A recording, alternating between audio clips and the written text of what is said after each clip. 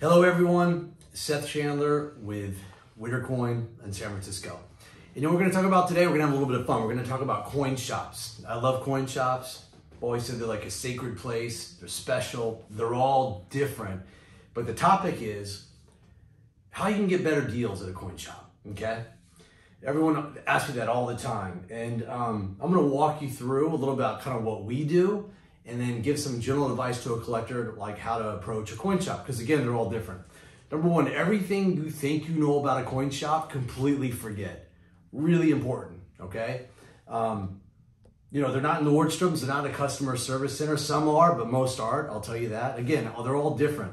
But so you have to, you know, you're not always right. You know, they kind of do things how they want to do. Most coin shops make the majority of their money by buying things from the public. You know, they buy a Morgan dollar for $22 and they sell it for $28 or whatever. You know, they buy coins from the public. I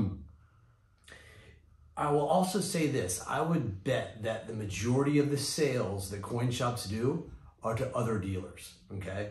So for example, they buy a bunch of Morgan dollars from the public and they accumulate 1,000. Maybe they're only able to sell a couple hundred in their actual store. So what they do is they sell a lot of them wholesale. There's tons of people out there who buy that stuff. Coin market is much bigger than what you think. Okay, I'll tell you that. So the key is how do you get to look at a lot of really cool coins, the fresh stuff in a coin shop? You want to get offered it. It starts with just good old common sense that your mom and dad taught you. Have great manners. I know that sounds crazy, but be friendly.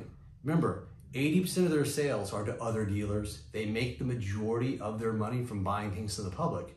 So when you go in there and say you want to look through all this and all this and all this and you buy a little bit, that's a very small portion of their sales. Again, we do those things in here. That's how we run our shop. We are very collector friendly.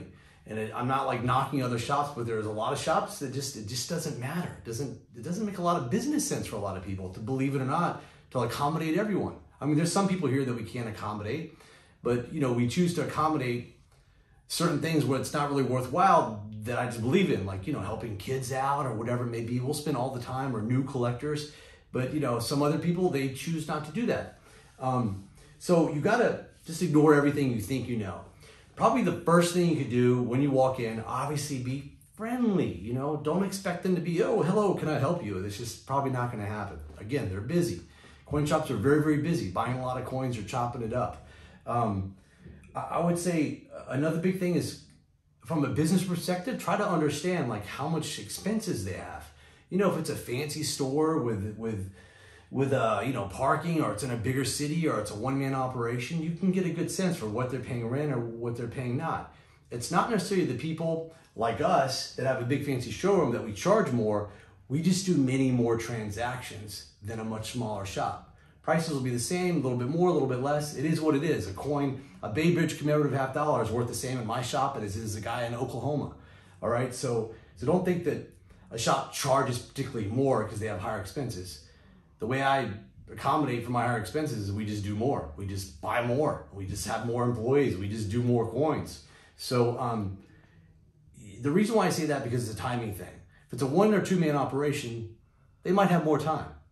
Versus a bigger operation, they may want to be a little bit quicker. Or it could be the opposite. Maybe a place like us has more time. That's why we accommodate everybody. Versus the 1 or 2 man operation is busy shipping things to dealers. They're busy buying things from the public. So when you come in and you want to look at a few coins, you know, keep it quick. So the advice that I would recommend is, again, super friendly vibe. Ask to look at something kind of broadly specific, like Morgan dollars.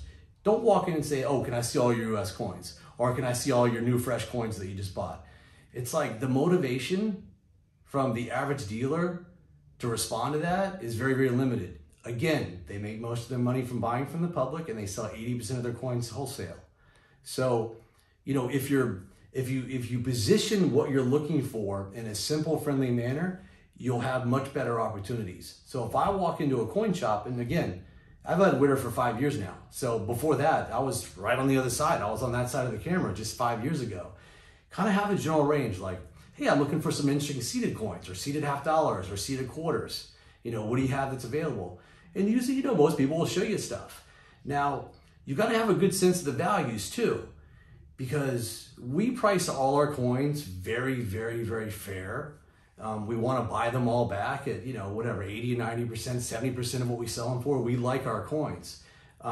So you need to have a really good understanding of values. If somebody has a coin that you think is worth, you know, $500 and they're asking $1,000, it's probably not for you.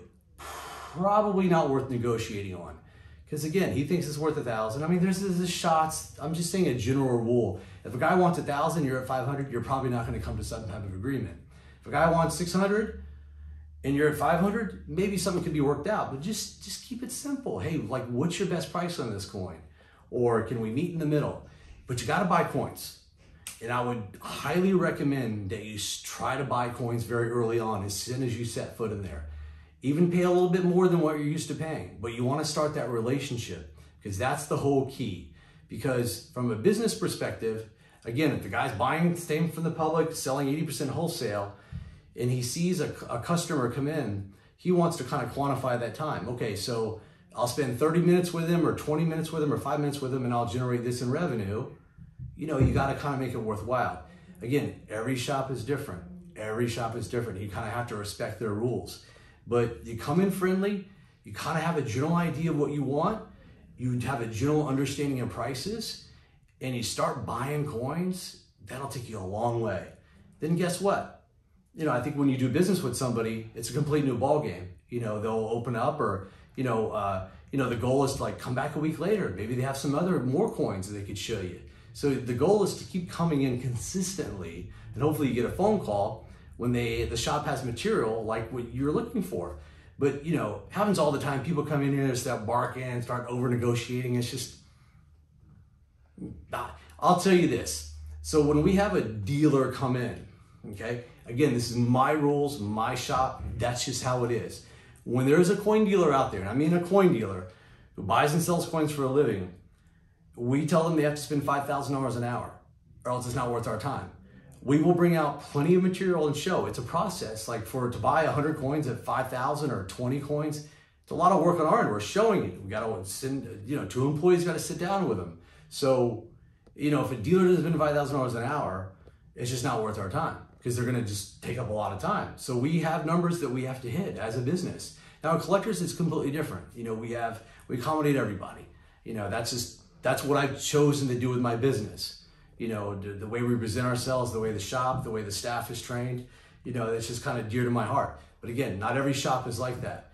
So, you know, the key is to buy coins. You know, you go in there, buy coins. If you realize that, hey, there's a certain area that you like and they want twice as much or 50% more than what you think it's worth, forget about it. It's not really a worthwhile relationship.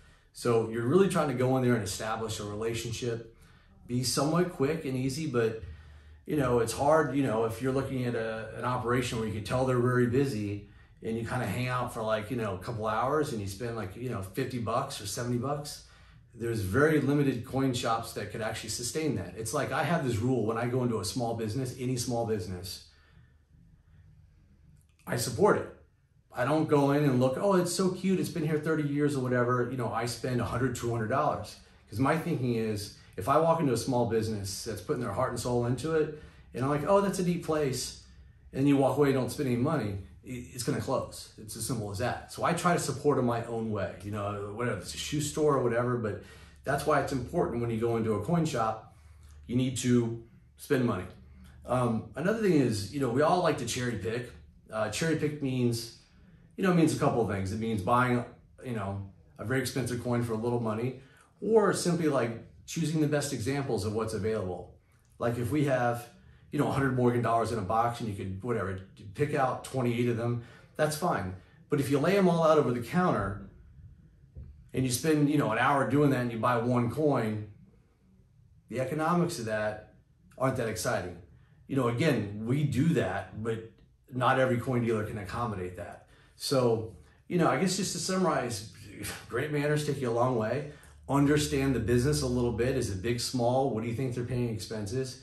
Be very efficient and respectful of the other person's time, and position the coins that you're looking for, understand prices, buy coins, and then frequent the place. I think it'll go a long way. Take it from me. You know, I've been in hundreds of different coin shops, and you got to kind of have a plan.